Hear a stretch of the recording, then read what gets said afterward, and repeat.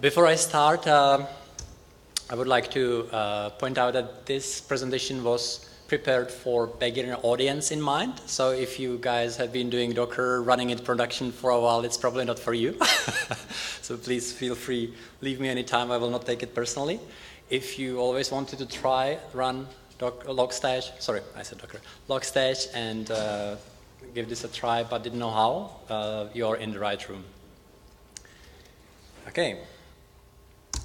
Let me introduce myself. My name is Margie. I'm a systems engineer working for a small Drupal company in Australia based in Sydney called Morphed. It's small, but we were lucky enough to have a few enterprise customers from the publishing industry, pharma industry, and local and government, Australian government. So that gives us good opportunity to do a lot of DevOps at big projects, which is really good fun. I have been fan of DevOps, following DevOps for the last 5-6 years, I would say. And I think I became a sysadmin in 1999 when my colleague at a web development company left us, and I was suddenly the only responsible for the production web server running actually web pages of a political party which was in the government at the time. So that was really good start of my sysadmin career, but it was fun. Okay. So to get you an idea, I used to work for a couple of ISPs in Australia as well. If you are wondering, is this Australian accent? It is not. Of course not. I'm originally from the Czech Republic. I have lived in Australia for 12 years. So I worked for a few big ISPs in Australia, and you get a ticket which says, customer says they get randomly redirected while browsing their website. There is no more information, so what can I do, right? So this is way back. So what do? You log into the web server and start grepping logs, right? So this is an Apache. So you see like grepping for 30x in Apache log, then trying to filter out the lines which I don't want to see, so I'll get rid of Googlebot. And you know, this is a mess, right? This is how it used to be. It can be even worse if you happen to have more than one web server, like behind a load balancer. You might need to jump on all of them and do that on each of them, or maybe download the logs on your machine and do it there. I actually do remember working for a big telco in Australia that we had a colleague of mine wrote a little robot which was periodically rsynching Apache logs or Tomcat logs from 24 production webheads to like a big Thumper storage box, just to be able to have it locally and parse it. You know, like that was desperate, but that's how people used to do it. So what if there was a new way? What if you just go to a console and type in, hey, give me log type Apache, and it belongs to this site, and the server response was between 301 and 304. Well, there is such a thing. It's called Kibana, and you can see that here is the query line. And after hitting enter there, you get 12 hits back over the last 15 minutes. If you can see it in the right top corner, which basically are exactly what they are looking for. And you can start going into, and you can see these fields on the left, which are extracted from the lines. Then you can go and create a visualization, a little chart with all the response codes over the time. On maybe even better, like a data histogram, which shows you more what was happening and what codes you are getting. So what is it we have just seen? So this was Kibana. I will explain what Kibana is.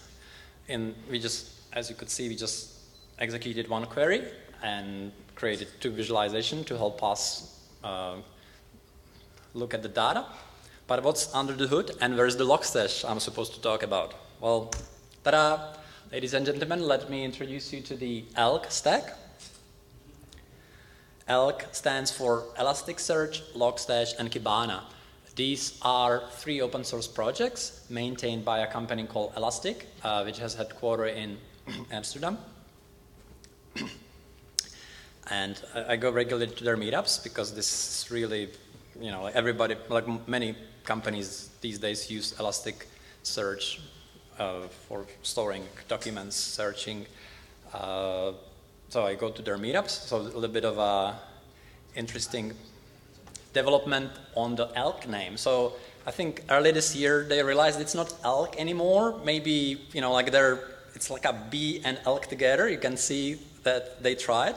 That's because there is a new component which came to the stack. It's called beats. So we can call it Belk. It's probably the accurate name for today. And also I think the Elastic announced that at least since the new version, like there is a version 5 of all these 4 components coming within a month or 2, they will call it Elastic Stack. So that's actually the name, the next marketing name of the Elk Stack. So Elastic Stack is the old Elk Stack. And these are their like new logos of the project products. So what's the goal of the stack? It's basically designed to take data from any source in any format, process it, transform it, and enrich it, and then store it so you can search, analyze, and visualize it in real time. So that's what the stack is supposed to provide you. As I said, you can look at it as like it has 4 components at the moment, so I will just walk you through these briefly. Elasticsearch is where the data is stored in the Elk stack. It's actually a full-text search analytic engine. You might be similar with Apache Solr. They actually share the same code base. Both of them were forked from Apache Lucene. But this one has like a high availability like built in, and a horizontal scalability as well. You know, you have a cluster of several Elasticsearch nodes. You're running out of space. You just add another Elasticsearch node. It automatically joins the cluster, rebalances the data. You know, tries to basically rebalance itself. So it's designed for high availability and scalability. The next tool is Logstash. That's the tool which collects, processes, and forwards events, and basically for data collection, enrichment, and transformation. It has many input, outputs, and plugins, and this actually shows you a little bit more. This is the old Logstash logo before the new one was introduced, which kind of, you can see here what's happening. You have a lot of data sources coming inside Logstash. You can even pull. It doesn't have to be push, and then you process it somehow, and then you can output it to different endpoints, whatever you need to. Just to say a little bit with Logstash, so as I said, there are input plugins, output plugins, and filter plugins. So for inputs, just a few, like it can be file, like a log file you can read from the disk. It can be a socket, TCP, UDP, or WebSocket. You can read from syslog. You can read from message queue, from Microsoft Windows event log, also from DrupalDB log. As I said, you don't have to only, you know, like receive something, you can actually pull. So if I was reading from DrupalDB log, I would be pulling from MySQL database. And the beats, I put the beats on the first, that's the new thing, as you will learn in a minute.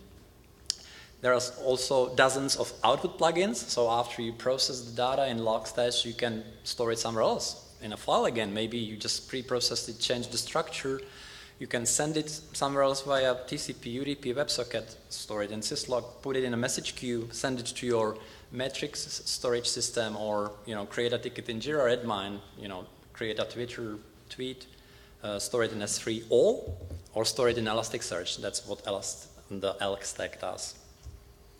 And there are a few filters Logstash uses for manipulating, enriching the data, which we will cover later as well. Kibana, that's the interface.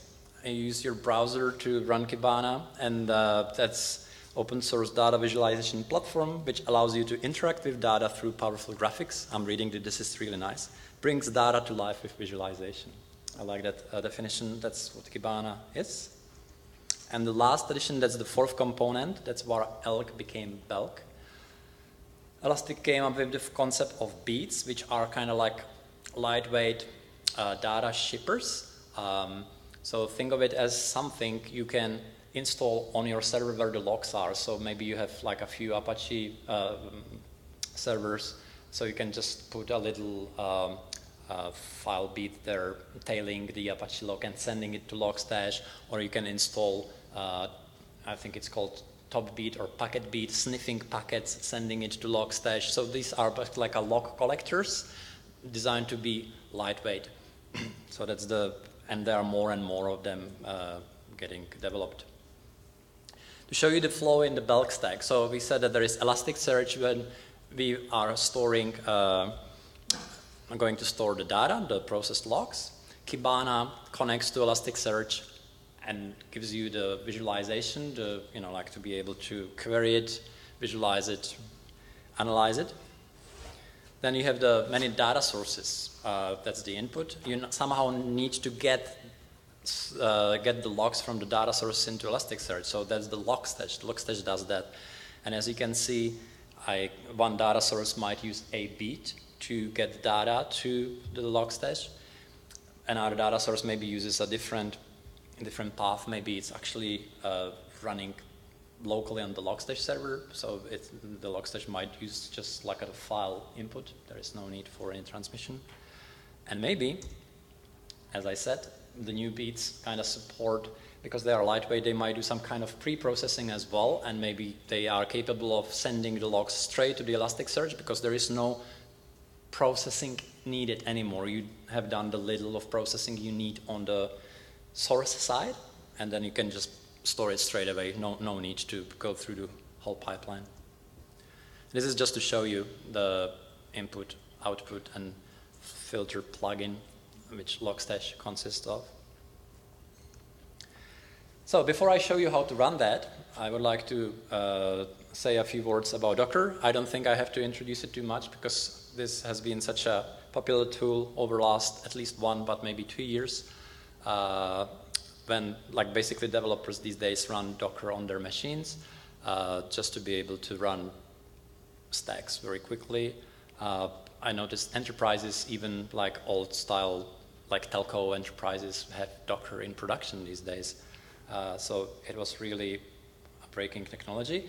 Me as a sysadmin, I saw it these 2-3 years ago when it came as a lightweight virtualization platform, a way of virtualizing things.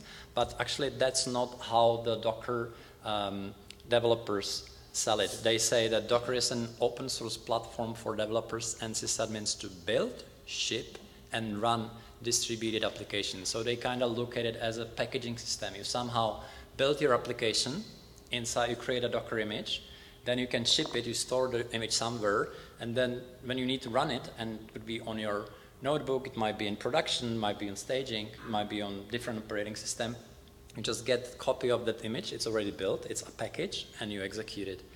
It's a beautiful way of thinking of application packaging system which might run anywhere. This is kind of younger definition. Docker is a tool that can package an application and its dependencies in a virtual container that can run on any Linux server.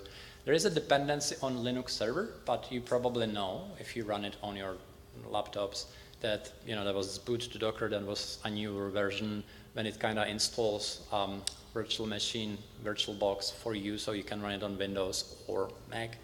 I think Docker, was it last month, released a beta of what they call Docker for Mac and Docker for Windows, and they've cut off the need for VirtualBox by using the native hypervisor. So under Mac it uses the hypervisor which is built in Mac. On Windows it uses a hypervisor which is in Windows. So there is no more it still runs Linux kernel on that hypervisor, but it does not use the heavy lifted like a VirtualBox to provide it. So it's even closer, you can think of it as a native tool. So I want to just show you quickly how I run hello world Logstash by one line command. So I'm going to Docker run a Logstash 2.3 image. Why 2.3? Because I know that version 5 is going to be released this month or next month, and if you don't specify the number, it tries to download the latest. So I'm locking the number here, and I'm configuring that it runs Logstash program within the container, and this input and output plugin. So input plugin will be standard input, and output will be standard output using the Ruby debug codec. So let's see how that looks like. I have a little cheat file. So my hello world is here.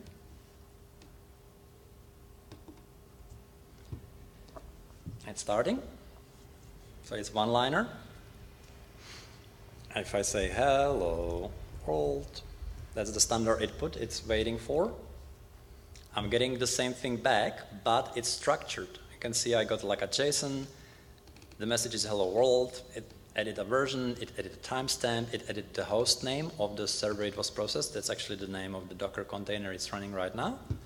So you see, this is just reading standard input, processing it. So that was my hello world application. So I just ran Logstash by running one command. What I need to do, I just need to have Docker on my machine. I just showed you how to run hello world in Docker Logstash. So I killed that container, so I have no containers running, no containers stopped. Sorry, so there's nothing. And we can go and do the same test, but this time we also add a filter plugin. So we had standard input before and standard output, but now we are also define a filter using the Grok plugin and saying try to match the message you are getting in using the combine Apache log pattern, if you can see here in the middle. So that's a pattern, it's like regex, it's defined, and it will basically try to parse the line and break it based on the definition of the combine Apache log, which is the standard. And I will pass a Apache line to the standard input, and let's see what we will get. So just my sheet file again. So I'm running Docker version 2.3. Sorry, Logstash 2.3 in Docker, and I'm configuring it from the command line, providing input, plugin, filter plugin, and out plugin. Starting. And now I take this Apache line and paste it to standard input. We know it. And it used the combine Apache log definition, pattern definition, and parsed this line I paste in on input. So you can see that this get got here in the verb field. This 200 got to response field. This IP address got here into client IP. So this is how like Logstash parsed an Apache log line. So that was just a little play. So I will stop this Logstash. There's no Docker running. I can go back. So let's try to run this. This is something you can run in production. It's not high available, but you can actually do that on your little server. So as you can see, we have three components here: Elasticsearch, when the data will be stored; Kibana, this is how we will look at the data; Logstash is what will process the data, and we need some kind of source. So I will run three containers: Elasticsearch with this line, then I will run Kibana, linking to the Elasticsearch, and then I will run Logstash, giving it a configuration file in this directory I'm mounting, and giving it a Apache log file which I downloaded from a production server last night. I'll show you what it is. So let's start Elasticsearch, and once again, if you have Docker installed and you execute this command, you are running Elasticsearch right now.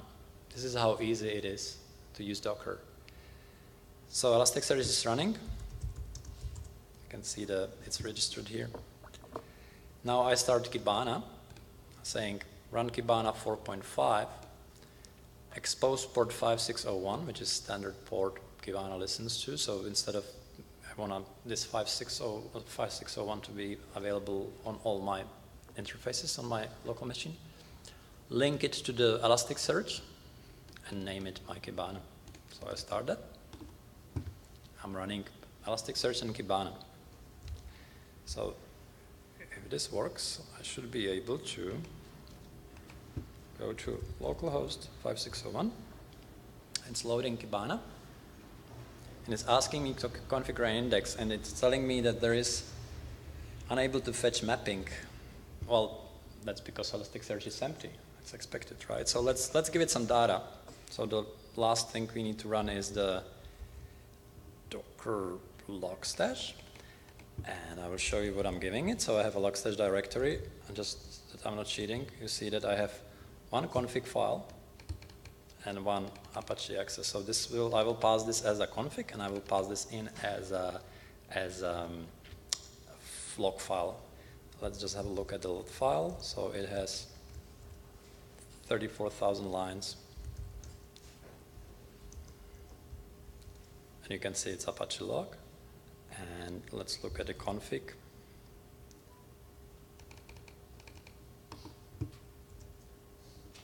I will cover that. But as you see, there is input file. That will be the Apache we are passing in. We will be using grok filter for combine Apache log again, and we will write this to Elasticsearch. So let's execute that.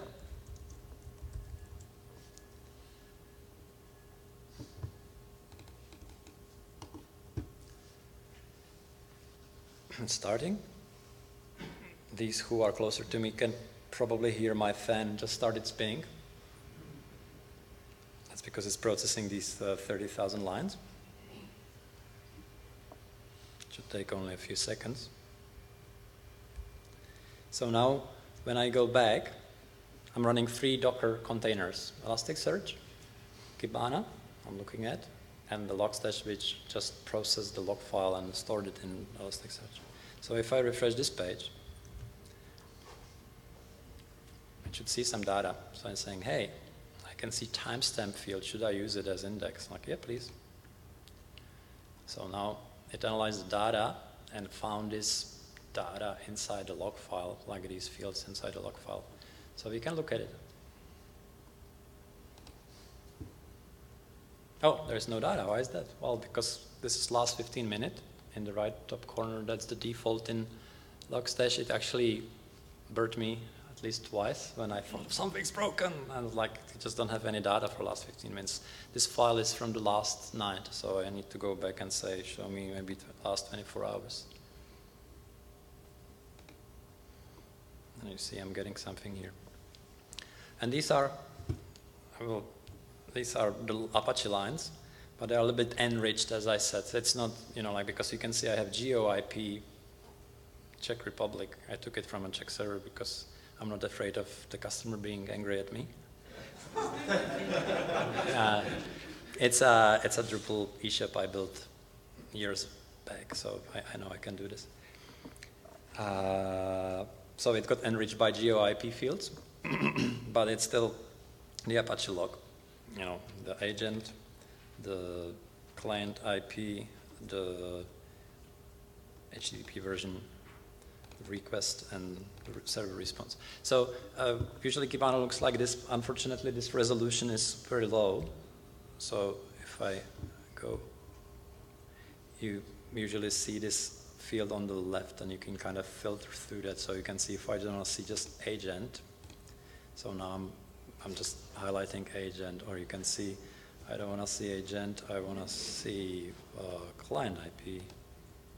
So that's each line, but the highlighting you did a client IP and HTTP version, for example. So this is how we can do your data. So, but let's go and do a little bit of investigation. So we were talking about response code. So let's create a few visualization. So let's start with the most catchy one. So we create a new visualization and we tell it to use terms. Which terms? Well, let's use the response codes. So if I can see it here,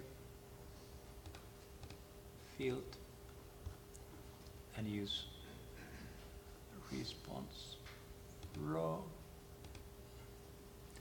So I'm looking at last 24 hours of logs, and this was my distribution of status codes. So I will save this, call it whatever I like. So this is pi response. Now I create a little bit graph which is more. Just bear with me. I need to create 4 to show you 3 to show you something. So I'll create this vertical bar chart. It's a good one to go. So it will be, no, sorry. Let's start again from a new search. And it will be date histogram and split bars and add the terms and use the field response raw. The same thing, but shows us as it was. So I will save that as well. And this one is called maybe. And the last one, GeoIP. That's always very funny, very good topic. And geo coordinates, it will automatically offer me GeoIP location. And you can see where I'm getting the most traffic from. So I will save that one as well.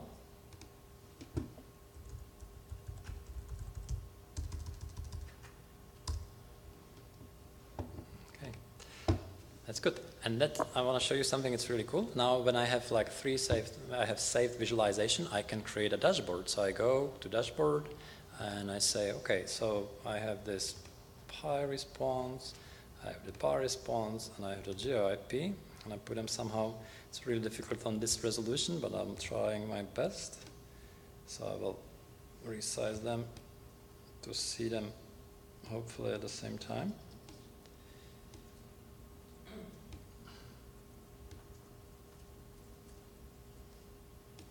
And the geo.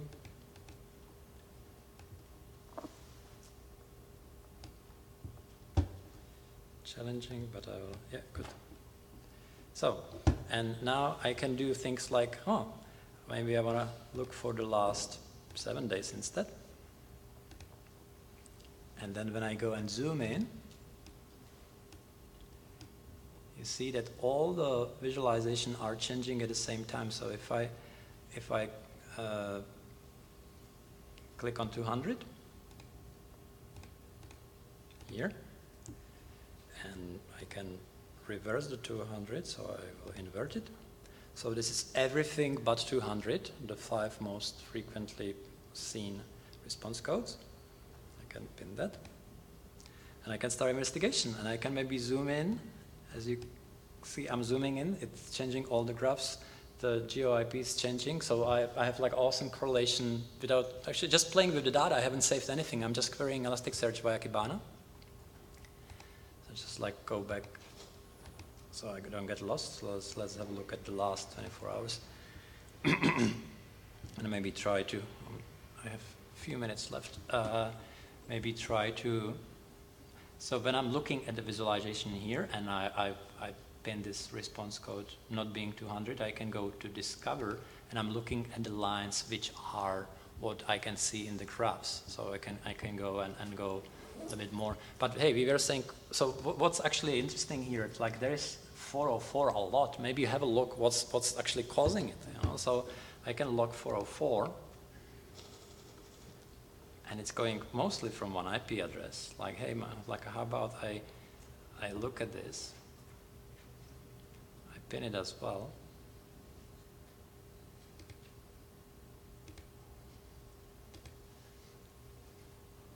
And here I maybe want to see not the client IP but the agent. And I realized that all of these are crawl requests by doing this. And I can see that it's actually me preparing for previous, I presented a short version of this at a different meetup, and I was just trying to find some, create some anomalies in the log. So these all four were caused by me, but you can see I just noticed just by going through graphs. So I don't want to waste too much time here because time's flying. So that was, so what we have just seen. So we had Logstash reading input lines from an Apache log, 33,000. We filter it using the combine Apache log pattern. We store it in Elasticsearch. And then we use Kibana to basically go through the data, look at it, and trying to look. We could see, we use GeoIP as well. I could spend an hour here. I have to admit, I'm not a Kibana expert. I'm interested in getting the data in, storing them, enriching them, and then somebody else, a developer, can go and go crazy. I'm not that gifted in Kibana, but I'm just trying to show you how it can help you as a developer. And I used, basically, as you could see, my config file wasn't that big. I just said, hey, use source access log, start from beginning. Why do you need to start from beginning? Because Logstash just reads from the point it started. So if there is an old file, it wouldn't touch it. So you actually have to force it to reread it from the beginning, because it was from yesterday. Otherwise, it would be waiting for the file to get new lines, and only these will get processed. Store the output in Elasticsearch. And the filter, so if type is Apache, and we set the type here, in this, reading this file, we set the type is Apache, just like a my keyword, type is Apache, I set up this keyword, type is Apache. So if type is Apache, use this grok pattern and match it for a combine Apache log. And that was the grok plugin, filter plugin. Also apply GeoIP on the client IP. The client IP, I get client IP from the previous grok match. From the combine Apache log, client IP is one of its fields. So then I applied the GeoIP plugin. It gave me so I can then show you the map, GeoIP map. And also do something with date, because if I did not tell Logstash what to do with the date, every single log in Logstash would have the timestamp of the time it was processed by Logstash. So if I'm importing 30,000 log lines, they would have timestamp now. So that's why I'm saying, hey, actually, there is a timestamp field with this regular pattern, honor that for the date of the event. So Logstash comes with a lot of patterns. We used combine Apache log. There is also username, as you can see, letters and numbers, positive integer, syslog. So and this is how combine Apache log looks like. So it's always IP, it's type IP host, store it as client IP. Pattern user, store it as ident. Pattern number, store it as HTTP version. So it's a regular expression definition of the. So here is actually an example of Apache log. So this first IP address will get stored in client IP if the match is successful, of course. So where are we? I described the components the bulk stack uses. I have run a local instance of the stack by running 3 commands. We processed and stored and analyzed. We processed, stored, and analyzed an Apache log and found an awkward 404 just by using Kibana to visualize that. And I hope that each of you could do the same. You don't need to do much to start. Before I jump to the last part of the presentation, I would like to go, if you have your tablet or phone, can you please go to this address and pick your poison? It's just a little live demo. Let's see whether this will fail or not. I will go there as well, just to prove that's not nothing to be ashamed of. What was the domain? Belk.site-showcase.com. Just that I didn't have any better domain, neutral domain to use. So if I go to belk.site-showcase.com.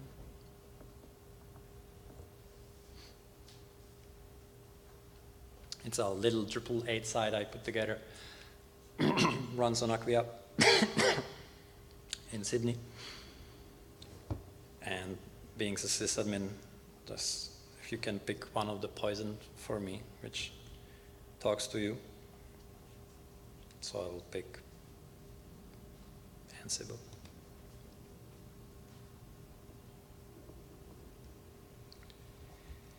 Okay. So let's go back to the presentation. I hope I got a few clicks. It's just to mention central logging. I thought I was done with my presentation, then I reread my description and say, oh, there is one more paragraph I have to cover. So I did that. So centralized logging, why do you need centralized logging? I tried to demonstrate that by the example in the beginning. It's basically to get logs to one space, so you can one place, so you can analyze it. You can do whatever you want. It's convenient. I put secure in the brackets here because it has security implications. Of course, if you have all your applications and production servers pumping logs to one central place and somebody compromises that server, like they have very good view of your infrastructure, and it's like a security risk breach. So be careful if you do something like that. Think about security definitely first. It is not a new thing. I remember rsyslog reading, like trying to configure rsyslog to stream syslogs from several servers to one central syslog server at least 15 years ago. So I'm pretty sure that already 15 years ago, syslog could stream remotely via TCP or UDP. UDP first, probably TCP, maybe after. The more servers you have, the more you need this. Like if you run cluster with, like one web server and MySQL, that's probably all right to jump and see on the command line what's happening on. But if you have it high available, you need it. You might also need to archive that for audits. And if you have auto-scaling environment, say these days we have like a load balancer with auto-scaled farm of web servers to be ready for your commercial running in the TV tomorrow. When a lot of customers hit your site, you automatically provision more servers. When this is gone, the peak is gone, you destroy them, and the day after there is no server to download your logs from. So you actually have to stream them to the log server if you want to have any visibility what was happening yesterday. There are many options. Graylog has been around for a while. Elasticsearch, Elk has been popular for the last 2 years. Splunk is a commercial version that had a lot of popularity 5 years ago. I remember working for a telco company, expensive but very, very good. And Elastic kind of tried to do something similar in open source way and cheaper way. There are many hosted solutions, like Datadog is very popular. Like many companies these days have 1 or 2 sysadmins. They cannot hire somebody full-time to develop them a centralized log solution. You can just open an account with any of these you trust. It's always like whom do you trust? Like are you comfortable with your logs being with a third party? Datadog, very popular. Logly, New Relic, you probably know it. Sumo Logic, Splunk, and Elastic Cloud offers some kind of a hosted solution as well. My choice is this one. You have seen it before. I would actually, this is just a little detour, but doing this, I would make it high available, because here, as you can see, you are getting all your logs into one Logstash instance. What if there is a lot of processing being done, like your CPU is running at 100%, you cannot cope with the traffic, you start losing your data, so you need to kind of split it in two and need to use a message queue. So I would just use a load balancer and put at least 2 Logstash behind that load balancer.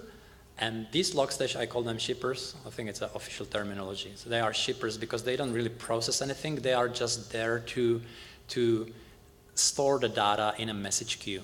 If you remember that Logstash picture in the beginning, like take data from one side, store it somewhere. So this is what it's doing. It's just receiving your logs, whatever channel you want to get it into, and outputs it to message queue. Maybe it's Amazon SQS, because you don't know how to do that yourself. How do you store your logs? So that's the beauty. But this Logstash shipper is very lightweight. It's just there to, you might need like really not beefy instance, very low CPU, just to put in the queue. And I have 2, so if I'm upgrading one of these or I need to reboot it because there is a several kernel patch, like I never have a downtime, so that's why I have 2.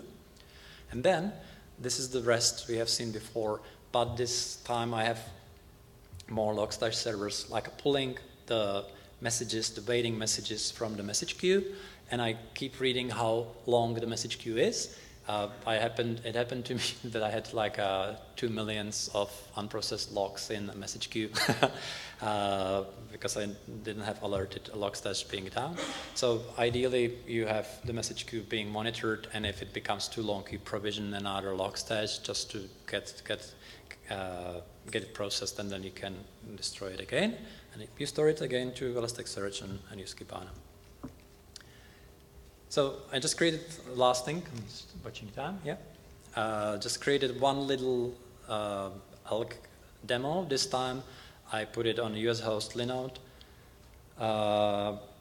It's very similar. It runs like a few Dockers the same way. We just ran them here on my local machine. But it actually gets logs from a few sources. It's getting LAMP logs from Japan-based Linode. It's getting LAMP logs via beats from Germany-based Linode. That's where the little eShop is hosted, bookshop. From Australia, AWS instance as well, and from Australia-based Acquia subscriptions, just like to show you the variety. You know, like I have central Logstash solution just to play with, but I can get logs from all around the world, and by using beats, which are designed to ship that. Maybe the line is not reliable all the time, but that's the beats is about. It just tries to deliver it. I want to show you. So I will just quickly show you how Drupal watchdog logs look like in Kibana. Maybe we will look at the varnish log. Then I have a little teaser how you can use server metrics, and there will be maybe something else. So let's have a quick look whether this works. So this is the local instance we don't want. So this is my, so what did I say? I will show you first. Yeah, let's look at Drupal watchdog. So I am looking for log type, and it will be here. It's a little bit, the fields you use often usually end up here at the beginning. So I'm saying that I want a log type, and if you see that it's just a quick analysis, there is log type varnish, log type apache, log type nginx, log type watchdog, and I can pin it from here. So I'm saying click, I want to see only log type watchdog, and this is what I said, it already got filtered. So now I'm just looking at Drupal watchdog messages over the last 1 hour, and you can see what it looks like. So this is the message which came in, and it got parsed. The Drupal action was page not found, a Drupal request URL was this one, a Drupal message was this one. So this is applying like a Drupal filter on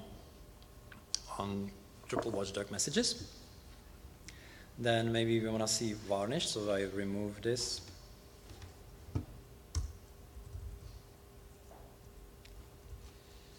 So I can do log type is varnish.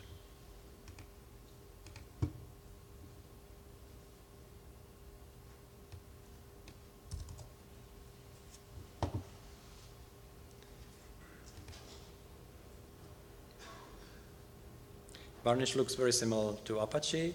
I can see that this one came from Acquia. GeoIP got applied on that as well. And the last one there is, let me remind myself what it was. Yeah, I have a beat on one server which is called top beat. And when you load top beat into your Kibana, install top beat on your server, it gives you this dashboard, which I just load in a second. Top beat dashboard. And this is metrics from one of the web servers over the last 15 minutes. So I can see this time was spent on Java, MySQL, PHP, top beat itself, processes, CPU usage, average memory. You can have more servers like that. So it gives you some matrix very cheaply as well. So how did I get the logs inside the central Elk instance? I just installed filebit package it's RPM, it's dep. I configured it just by saying, hey, stream these paths to this Logstash. That's how easy it is. Of course, I would also use TLS certificates, but this is just to show you how quickly it's possible. Install FileBeat and stream the log from these 3 files to the Logstash server. Also, I showed you some Drupal logs.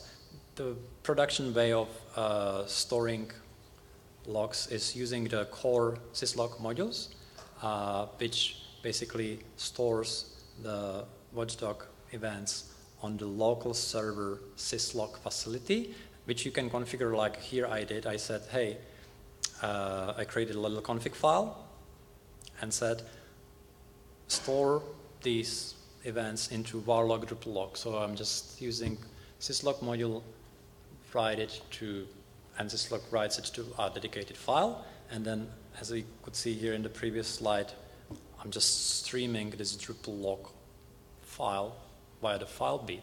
So it's a nice way how to get it to Logstash. Save it first to syslog. Syslog saves it as a file, and then FileBeat streams it to central syslog. You can also use the Drupal DB log input plugin, and it's more for development or when you run it locally, which you actually can see how you configure the input. You have to tell it like, this is my database, this is my credentials, and pull it every 1 minute. It has only a minute. It doesn't do it faster. So it's like pulling every minute straight from the database. It's another option, but not for production. And Acquia streams. Acquia has this nice, if you guys have seen Acquia subscriptions, they have their login done really nice. You can kind of say, I want to watch PHP log, Varnish log, and it keeps streaming you. They also created a logstream gem, which is publicly available. If you just search for logstream gem, you can see that it's like in the gem repository. I don't understand Ruby, but I took the gem, wrapped it in a Docker container, and then I start the Docker container, and you can see what it does. It just runs the logstream gem towards my Acquia subscription and saves it to a file, and then again I just say Logstash, now read it from this file. So I'm actually getting close to real-time data from Acquia into my Logstash. I talked to Pantheon and Platform SH this morning. They apparently have some way of exposing their logs remotely in the roadmap.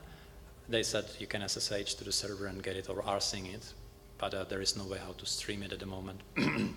But something they know about and working on. So the last thing, last 2 minutes, let's see whether we have got anything of your clicks.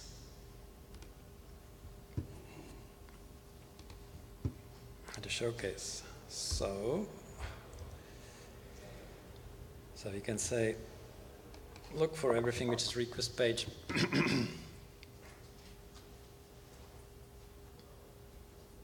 For the last 15 minutes, looking for everything which is Salt, Puppet, Ansible, Chef, Infracode.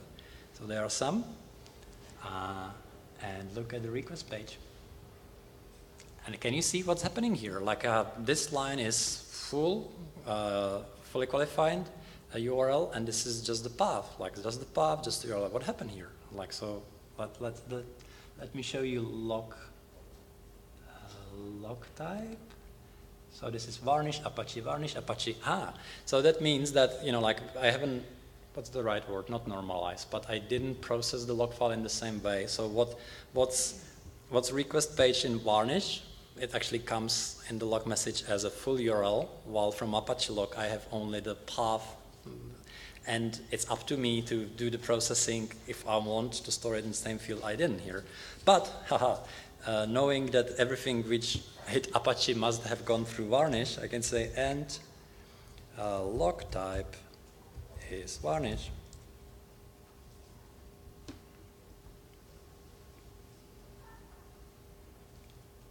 And the last thing, I will create a graph out of this. I think I have a typo here.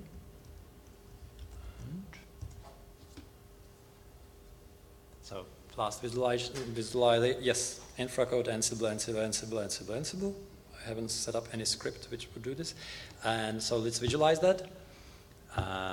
So I will create a little pie chart from a saved search, and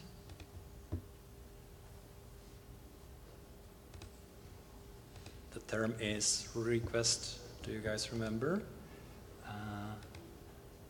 Term, and the field was, I think, request page, server string request page. Yep. Bang. Ansible 71%. Salt 15. Infrastructure as a code 11. So I think Ansible has won. Thank you very much. So wrapping up, I show you how to run the Elk stack locally, running 3 Docker commands. Please do try. Come to me. I will be happy to help if you need help. I will also write a little blog post, follow up on this. We processed an Apache log file, store it. I hope it was easy. We examined it, we visualized it, and we looked at a little central logging solution, which I put together ad hoc, but I wanted to show you that I can get data from 4 different locations, 3 different server types, and still have all of there. There are some links. There is a very good book on Logstash from James Turnbull. There's the URL of the blog post I'm going to write. Docker, every time you run Docker run Logstash, it actually runs the official image. So these are the project pages of the Logstash, Elasticsearch, and Kibana Docker images. You don't need to know it when you run Docker run Kibana. It does download it for you, but it's just good to know what it's doing. Any question, please come and ask me. Maybe we have time. And please, before you leave, do rate my, if you liked my presentation, please do rate my talk. I will be very grateful. Thank you very much.